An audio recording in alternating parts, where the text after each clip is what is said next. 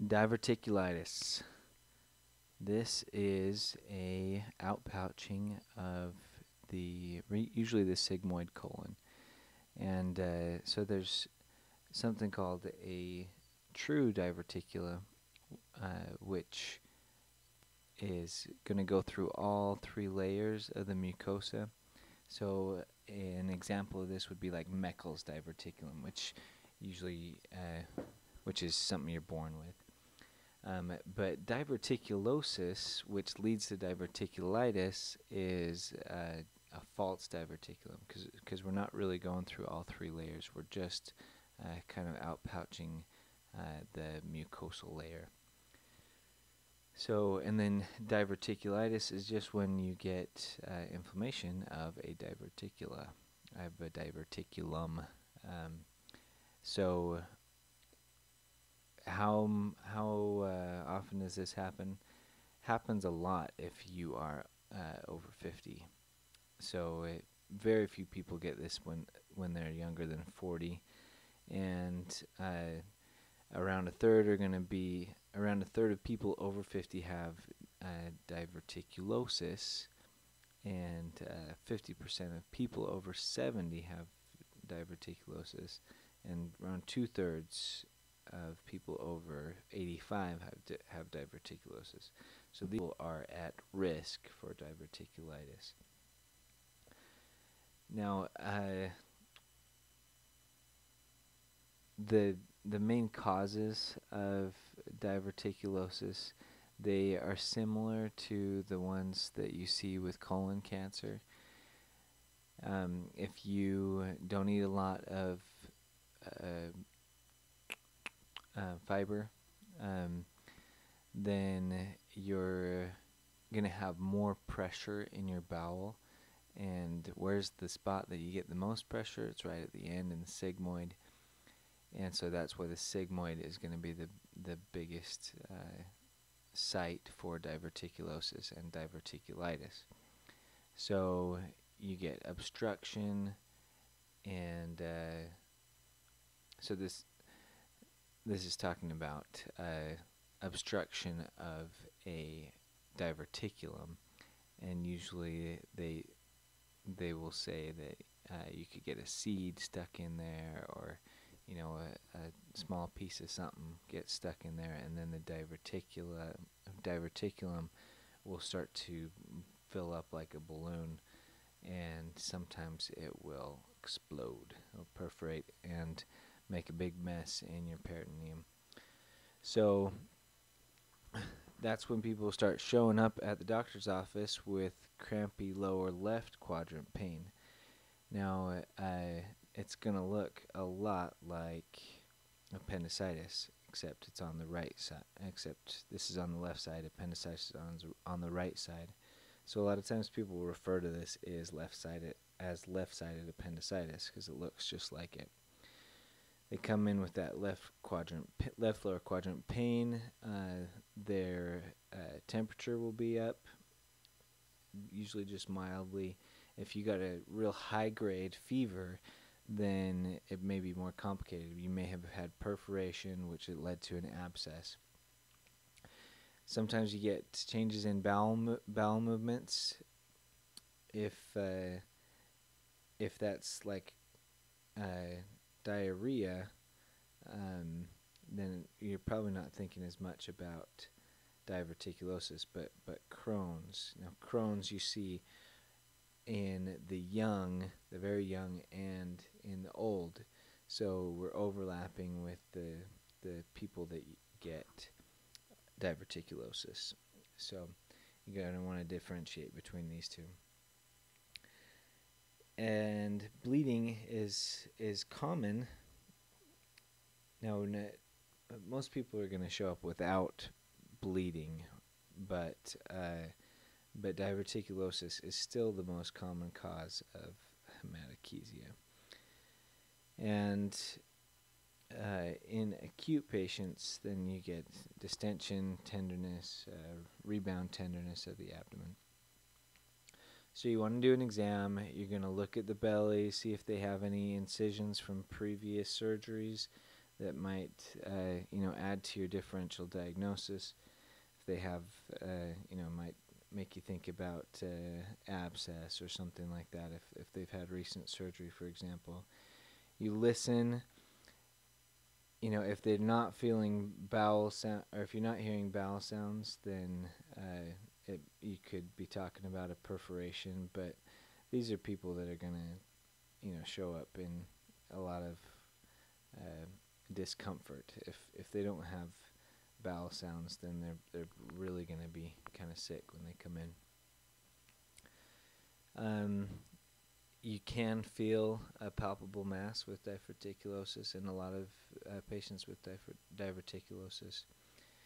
And then percussion, if they are distended and perforated, for example, you might have more of a tympanic abdomen. Of course, you do a rectal exam. Sometimes you can feel these things on a rectal exam. They would have to be pretty far down for you to feel. But that can, maybe help you find a mass if it's not diverticulosis. So you get some labs. You do the CBC. It can help you to know if they are anemic. If they're anemic, they might be bleeding in there. That's the same reason we get the H&H, the hemoglobin hematocrit. The white blood cell count can tell us if there is some infection. The complete metabolic panel can help us to see if they're maybe dehydrated. Urinalysis can tell us if they do have a UTI, then you might start considering the possibility of a fistula coming from the sigmoid colon to the bladder. So, and then also check an HCG, which will help you know if you want to operate, and it will also help you know if you maybe should be checking out some other things. So colonoscopy is the big way you take a look at diverticulosis, but you're not going to go sticking things in the colon if somebody's got an acute abdomen. That raises a risk for perforation. If it's infected, then you are perforating with all that infectious material. So that's not for the acute phase, but you can do an X-ray, and if you see, free air or ileus, that can tell you if we've got a blockage from the diverticulosis. Barium enema, again, you don't want to do in the acute setting, but it can tell you if you have diverticula. And a CT is going to be a good preoperative imaging. On CT, you can see, so here's the sigmoid colon right here. And around here, you get what they call fat stranding. And, that's a sign of inflammation. You also get some thickening of the bowel. If there were perforation, then you can get some extraluminal air. So you get air out here in the peritoneal cavity. These things are classified on the Hinchey classification. So Hinchey goes from 0 to 4. I believe it's 4. You'll have to double check that. But the Hinchey 0 and 1A is a good indication that you don't need to do surgery right away. So these people you can put on bowel rest. You can give them some oral antibiotics, and you can hospitalize them if you're worried about other things. If they have immunosuppression, if they're diabetic, anything that worries you about possible infection, you can hospitalize. And then of course there's surgery for everybody else. So surgery comes in two major varieties. One is the surgery that you do at your own leisure, which means that you don't have an acute abdomen, which could lead to perforation or already has perforated. So for these people, you can go in there and you can resect the sigmoid colon, and then you can just reattach the rectum to the descending colon. And in some cases, though, if this is an emergency situation, you may not be able to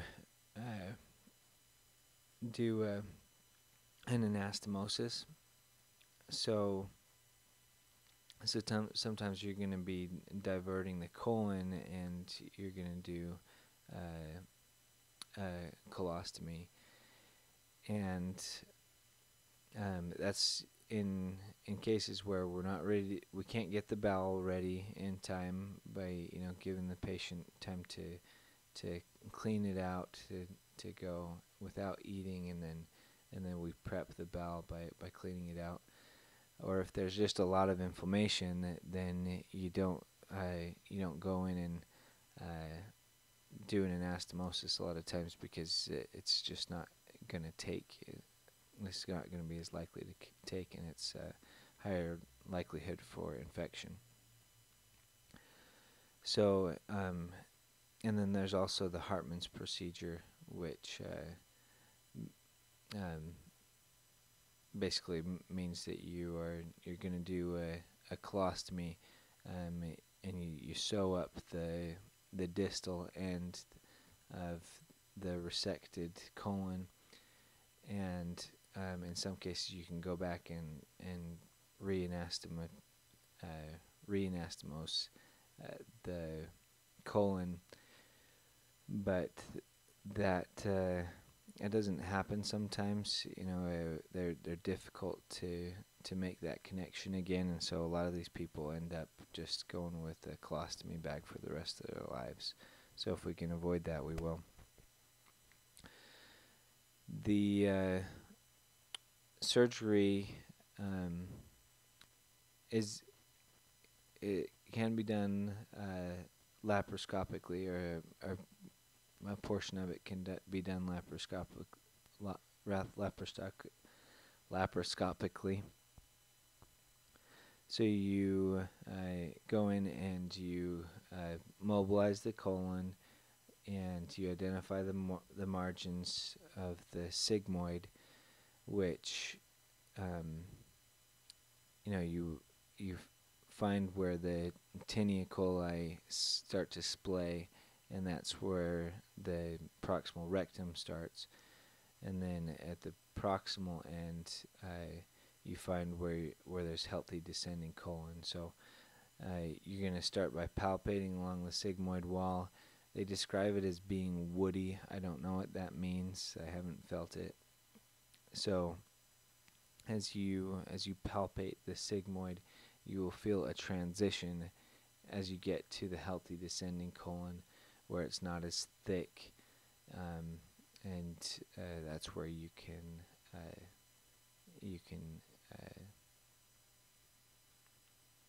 have the other end of your resection. You want to make sure to watch out for the ureters. You may need to mobilize the splenic flexure if you're going to do a primary anastomosis, and so otherwise you might get too much tension on the anastomosis site, and it could pull it apart and leak. And then once you've done the anastomosis, then you can fill up the colon with air through the anus, and then you fill up the peritoneal cavity with saline solution, and then you see if any bubbles come out. The anastomosis is done either with a stapler or a hand anastomosis. Generally, with a sigmoid resection, you can use an end-to-end stapler. So you stick one of the ends of the stapler through the anus up into the rectum, and then the other end goes around the outside, and that will staple. It'll leave a row of staples all the way around the anastomosis site, and it will also cut as it staples um, a slice off the end of each of the ends that are anastomosed. After the operation, you want to check for any leakage, or just monitor for leakage, which can be seen with white blood count going up, or the patient can get really sick. Bleeding, you want to monitor your hemoglobin hematocrit levels. Infection, again, watch your white blood count, and just make sure that, if especially a lot of these are hospitalized patients, you're always looking for deep venous thrombosis. These thanks to the images we used, and that's it. Thanks.